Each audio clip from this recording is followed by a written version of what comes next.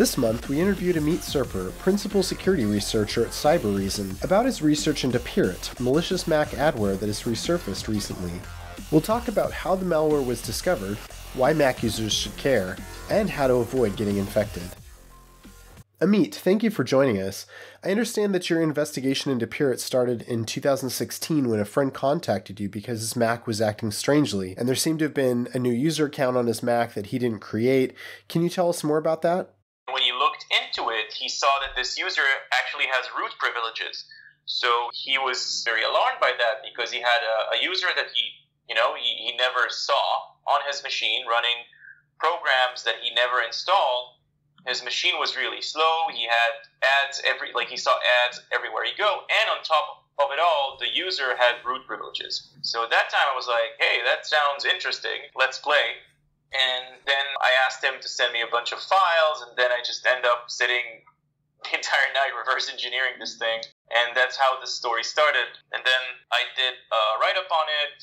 It got some publicity. I spoke about it in some conferences, both in the US and in Israel. About a month and a half later, after I did all of the talks, someone contacted me because I wrote a removal script, which I put on GitHub.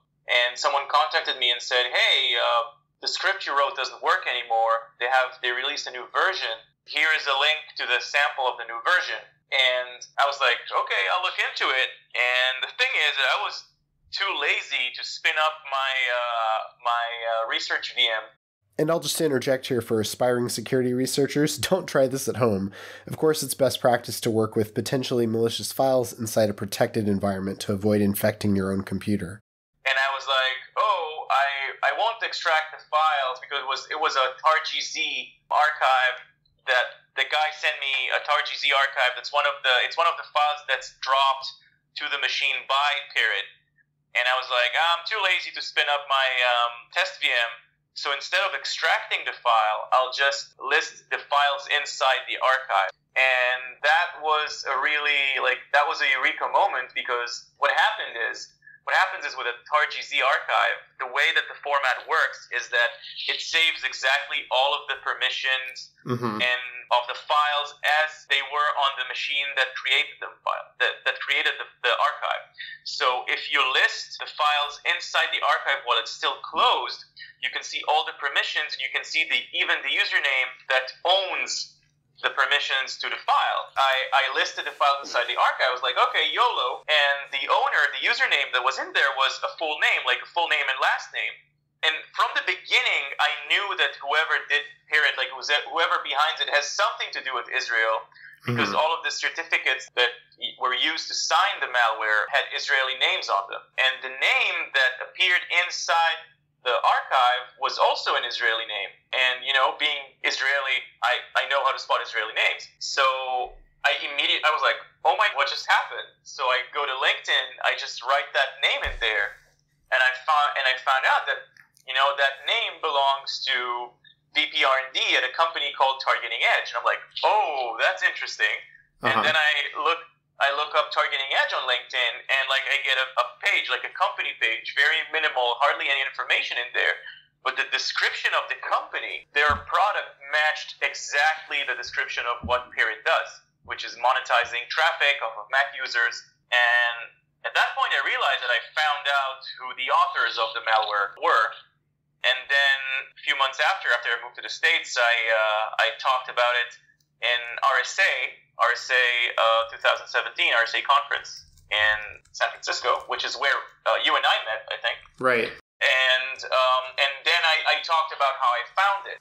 And the amazing thing about the story is, this is the gift that keeps on giving, because a couple of weeks after RSA, I received an email from our recruiter from the Tel Aviv office with a resume, and she's asking me, hey, does this resume, that name sounds familiar. Right. And I remember you mentioned this name. Who is this guy? So I look at the resume, and his name was also found in the drop files. I found two names, and the other guy was just a programmer. And the programmer sent us his resume, and in his resume, he clearly wrote that he worked for Targeting Edge. The first bullet in that line, which we blurred out everything but that line and put it in the new report. he basically said my work appeared on a Cybereason Labs article, which is the articles I wrote about Pirrit. Yeah, he was taking credit for writing what most people in the security industry would consider malware. Yes. Yeah. So what's really interesting to me about Pirrit is that it's not just your typical adware, right? Like the kinds of adware that normally would be described as adware would be things like maybe they would hijack your browser searches or things like that. Or basically it's doing things, putting ads on your screen or other things that could help this company basically to make money, right? That's like your typical example of adware. And in this case, what Pirrit was doing, as you described, is gaining root privileges and behaving in ways that typically your generic adware would not, but that software could then do really anything it wanted to do with your system. Yes. So the thing about adware in general, so adware, as annoying as it is, almost in all of the cases, there are very, because again, adware companies that make adware are again, they're software companies. They have to abide to some rules and they have to follow, regulations and everything. And usually, if you'll go to a website of a company that makes adware, you'll often find their terms of service and the privacy policy and instructions on how to uninstall the adware. You'll find that in almost every website of a company that makes adware. The different thing about Pirrit and Targeting Edge, the company that makes this malware, and again, I'm using the term malware because adware is just malware with a legal department, which I can talk about that too. You go to their website and there is nothing over there. You don't have any information about what the software does. You don't have any privacy policy, any end-user license agreement, any instructions on how to remove the software. Like, there is nothing. Their website is basically like a generic website with nothing in it. I was told by journalists who covered the story and tried to contact the company, so they have an email address in the website, info@targetingedge.com.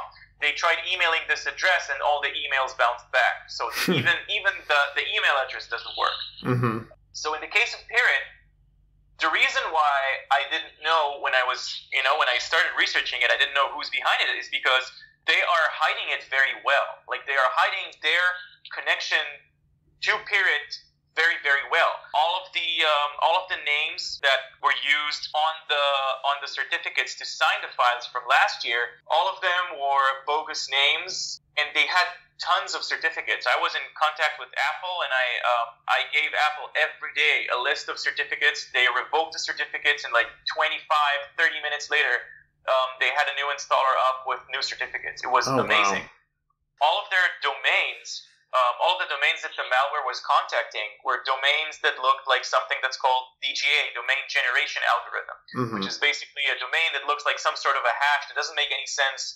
But the person who controls and registers that domains has an algorithm that generates these domain names and allows him to predict and control the name of domains. So all of the domains I saw had this weird pattern, and when you're trying to get the who is listing on a domain, you hit a dead end because they were registered with Privacy Guard. So you can't even know who registered the domains. And anywhere you look, you can't find any connection to Targeting Edge. And again, unless I was too lazy to unpack, to list the files inside the archive, I would have never found them. It's kind of fascinating. As a malware researcher, sometimes you come across information in the strangest place. It's something that then, once you know how to do it that way, you can add that to your list of things that you check for next time around. And of course, they're probably going to be a little bit more careful about how they zip things in the future. Yeah, they did. In this version, actually, there are no names inside the files. Now, the owner of the file is a user called Batman.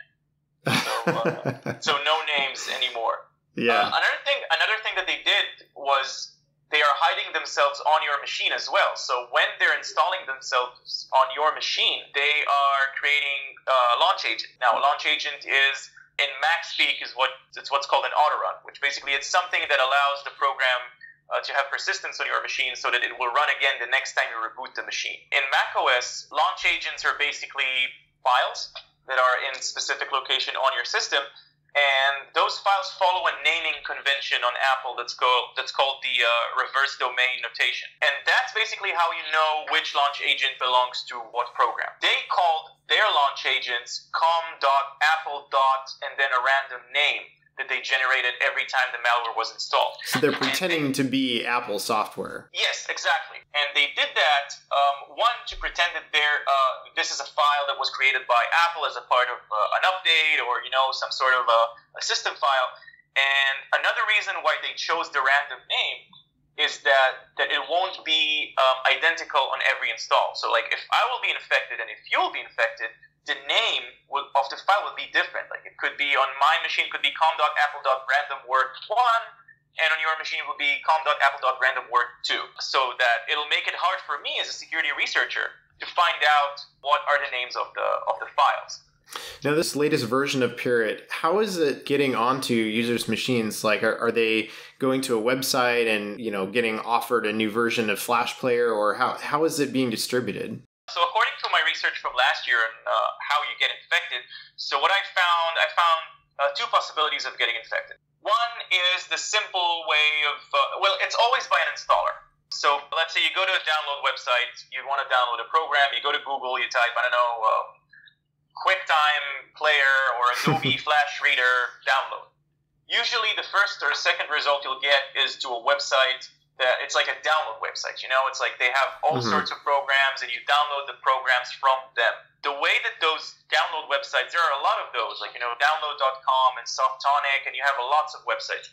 And the way that they work is they work with companies like Targeting Edge, like Iron Source, like other installer, they call it like software monetization companies. And what they do is they create an installer which wraps the software. So you use that installer to install the software on your machine, and you get the program and then some. And and the then some is that adware or like a toolbar or whatever you have on your machine. So that's one way of getting infected. The other way, which I found the Targeting Edge's installers and other website. I went to a torrent website. And I found this by looking at several threat intelligence sources and crossing some sources. And I found out that there was a site that was allegedly distributing cracks for all sorts of software. The thing is that there was never any crack in what you were downloading. So if you think that you're downloading a crack to Microsoft Office for Mac, which is the example I used in my talk from last year, you'll get an installer that's called like Microsoft Word 2017 crack, and you'll think that you're installing a crack, but you're actually not installing anything but their malware. So inside an installer, there was nothing but their malware. The way that they did it in torrent sites, if you ever visited torrent sites, you'll notice there are a lot of weird ads on those websites. And oftentimes, when you'll go to the page where you're actually supposed to download the torrent, you'll see a download button that's huge and green. It's like almost half your screen, and it says download now. Right. And you'll think that this is the button that you need to press in order to download the torrent that you want to download. But it isn't, actually. It's just an ad. And it looks in a way, it looks like that, so, it'll entice you to click that button instead of the smaller original download button. That's how you get infected as well. So there are all sorts of tactics on how to get infected. So what's the takeaway for the average end user? Is the answer to just only get your software from the Mac App Store or iOS App Store?